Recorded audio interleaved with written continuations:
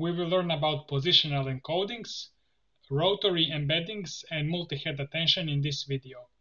You can click the Colab notebook below to follow the video. So we have sequence length of 10 and dimension of 20 sequence length and 10 dimensions. So if I create a vector that is 2D vector of zeros with sequence length and dimension, let's see what that means. That means we have 10 in one array, and then we have 20 of those arrays. So the dimension is 10. So imagine this as having 20 tokens, and each token being embedded in a 10. So here we have sequence length of 20. Imagine this as being 20 tokens in a row, and dimension 10. And imagine each of these tokens having a 10 number long embedding vector. So if I create a positional encoding and I assign NP zeros with sequence length and dim, if we print that positional vector, we're going to see that we got 10 of these zeros and we got 20 of these arrays. So each array is one, let's say one token. Okay, now let's go for position in sequence length. For I in dim, we're going to say position position encoding, and position I we're going to set to 1. So we're going to set everything, all of these, to just 1. And then we're going to plot all of them, and let's see what that looks like. So here, let me zoom in. So this color is 1, it's like blue color. And here we have dimensions, so it's 10 of these from 0 to 10. And here we have positional, like sequence positions, so 0 to 20. Everything is same color because everything is 1. So this is the matrix that we have here. Now I'm gonna comment this, setting everything to 1, and let's set each of these to this position value. So position values go from 0 to 20. So now I think we don't need that, but basically here 0, you see here 0 is this purple color, and we go all the way down for each of these. There is 20 of them, and then 20 is this yellow color. So this is just to show you, I want you to understand step by step how we are encoding these positions. So this is position 0 in the sequence. So let's say we have 20 tokens. The first position, let's say encoding with this color, and then with this number, it's 0, and then the last one has number 20. So let's go back. And now let's actually delete this print because I don't need this print. But let's, instead of pos, let's pass this position through a sine wave. So let's draw this. Let's see what this looks like if we pass position through a sine wave. Here you can see that it goes from this kind of blue to this yellow. It goes back rising, it goes down. So it's kind of oscillating. And what we can also do is, let me print the values here. So here I added this print statement below that's going to print this position sine. So you see these numbers. So they are like 0.9, 0.6, blah, blah, blah. They go down. They are kind of oscillating.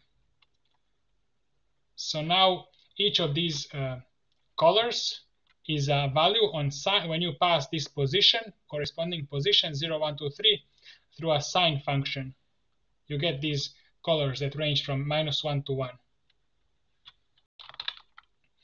So then what I want to do is just separate, use sine on even numbers, even positions, and use cosine on odd positions. So now we actually get something similar, but you see now it's separated on this like x dimension as well.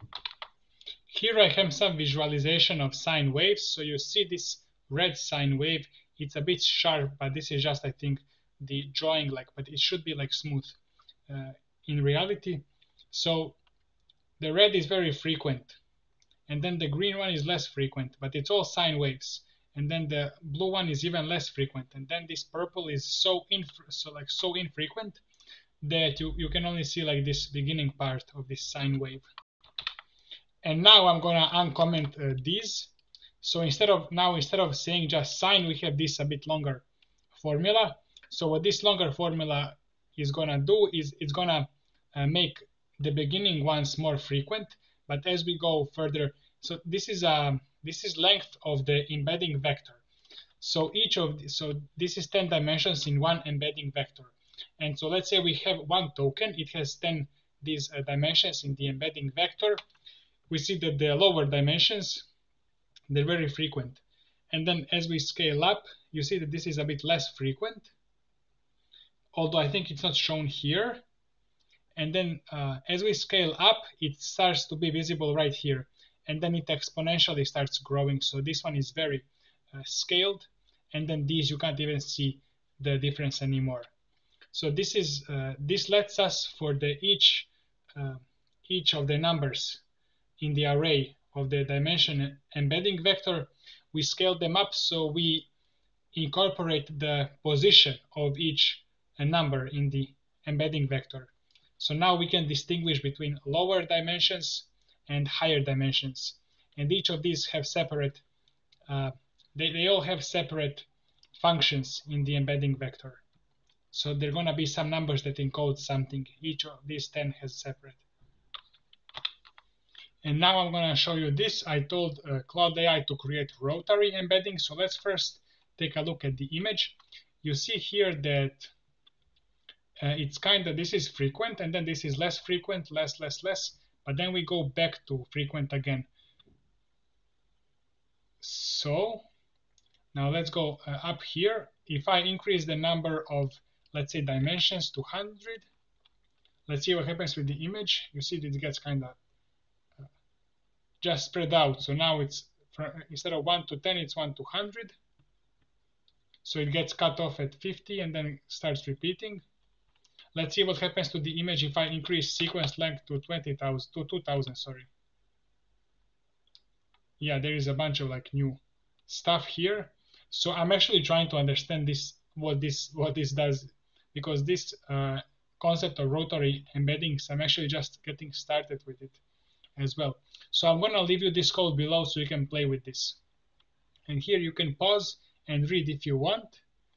But the way I'm understanding it is for each position in the embedding vector, you assign an angle according to this formula. And if I'm not wrong, the higher the position, the more exponentially larger the angle is. Just keep increasing the angle. So that's why here, you see how it kind of grows exponentially here. So angles are very small here, and then starts zoom exponential growth. So this is done to distinguish between positions.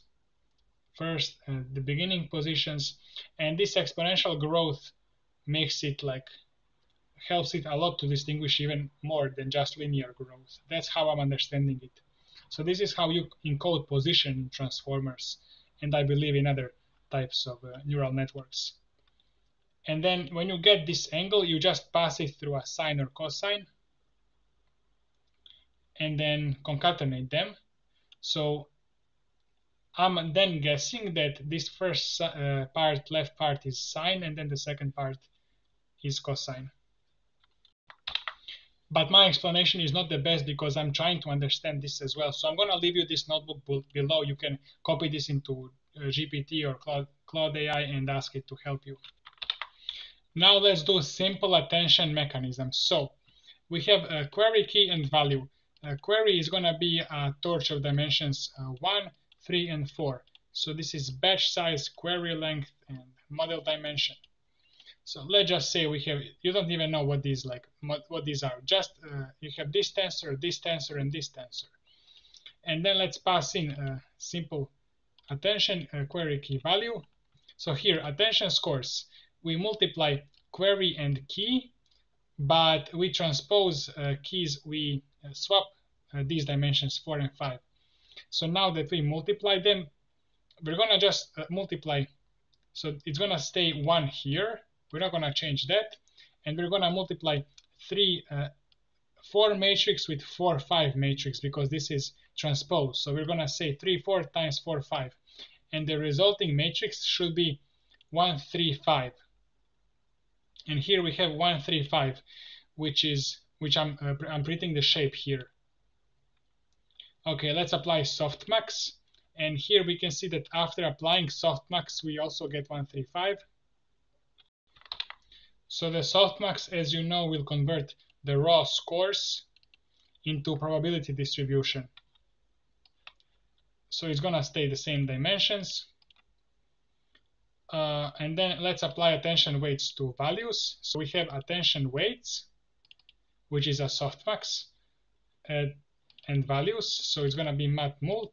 So we are multiplying 135 with 154. So we're gonna get 134 because fives are inner dimensions. It's gonna cancel. So we get 134. And this is the final output. And now I can also say print output, but those are going to be random numbers because everything is random here. But we can see what it looks like. Now let's do all of this in PyTorch. So here I said single head attention, I say NN module. So D model is D model. Now let me go here. We're going to say the model dimensions is 4. Attention is single head attention, and pass in this model dimensions, which will initiate it here. And then query is this torch random, and then key and values as well. And then output is, we say attention and pass in query key value. And when we pass in this query key value here, it's gonna go here to forward. And let's see if this will actually work. Yeah, I think it works. So query is gonna be w.q query. Okay, sorry, I skipped this part. So first we define a linear layer, which is gonna be weight for query. It's gonna have a D model and D model. It's gonna be a square matrix. Weights for keys and weights for values. And then we just define like these so we can forward pass through them, these layers. And then scale.product attention. So attention scores is torch mat multiply queries and keys, but we transpose the key as I explained later. And then we scale down the product, so we stabilize, so softmax doesn't have very small gradients for very large inputs. So just stabilize numbers. And then attention weights, we're gonna do softmax attention for attention scores. And then output is gonna be matmul attention weights and values. And so this is the same thing that I explained earlier. And it's 134. So this is because D is 4 here. So 134 times 145, because we are swapping the dimensions. And then, as I explained earlier, this is what we will get. Now let's do multi-head attention. So I defined, so let's say D model is 4, a number of heads 2. So we pass in dimension of the model and number of heads. So we initiate it. So when we initiate, it's gonna call this init. And then number of model dimension must be divisible by number of heads. Heads are basically parts of the embedding vector. So dimension of the model is in the embedding vector. Embedding vector is corresponding to each token. And when you say multi-head attention, you divide the embedding vector. So each part of the embedding vector can be separate, can learn some separate thing about this token. So for example, if we have token Apple, and the one head will learn about context company of Apple company, and the other head will learn Apple in the context of the fruit, etc. So self D model, number of heads, and this is dk, so this is D model over number of heads. So now we are also defining the same linear layers as in previous example for weights for key, query key and value. And this is the output linear layer. So this is just weights for the output in the end. And now let's split heads. So we are reshaping this. So we have this number of heads and dk. So dk is the dimension of each head. So instead of having one big embedding vector, now we have a bunch of small heads. So first, so we separate embedding vector into these two. So number of heads, let's say we have like 4 heads, and then each will have two numbers, the array of length 2. Batch size, sequence length, and then this is going to be x.size. And here we will just transpose.